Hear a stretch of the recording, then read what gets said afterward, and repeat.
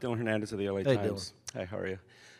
You know, you've talked about having winning players on your team and stuff, and you know, this is now your third consecutive time going to the Sweet 16. Yeah, You know, COVID. we've obviously seen, you know, the top seeds getting knocked out of this thing and stuff, and seems like, you know, your guys kind of consistently in those kind of in the ugly games like this too, kind of find ways to pull things out. What's kind of the difference between a team that maybe steps up a lot of the times and, you know, like you guys almost all of the time? Well, look, you know, I was fortunate. I worked for two of the best to ever walk the college sidelines. You know, my dad was a Hall of Fame high school coach, so, you know, I would train on, you know, how to win and how to coach winning basketball. So, you know, you got to defend and take care of the ball and play smart. Obviously, you got to have players, but forcing the other team to try to make shots to beat you, being able to make adjustments, and your players follow the adjustment. I mean, that stuff's all important.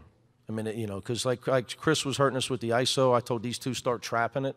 We immediately got a steal.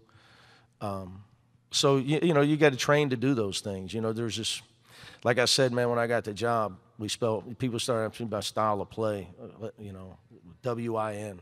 You know, we got to teach guys how to win. And there's a lot of ways to win. Like I would tell you, our transition early is what got us the lead. And I thought that was big because they're such a good half-court defensive team. So, and we, you know, it's not like we had a lot of practice to get ready for that. I was able to talk to the guys about, you know, when we get a stop, we're flying down for layups because we don't want to get into a game in the 50s.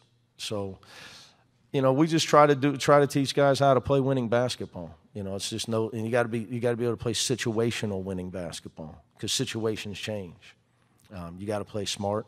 Then look, man, it does. Dylan, you know, you got a guy to get the ball to Tiger and he walks up and never, you know, like, you know, he missed a free throw against Arizona, and you know, in hindsight, I'm glad. We weren't happy coming here, and the odds of him missing again are very low. You know, because that's just who you know, that's just who he is. You know, so.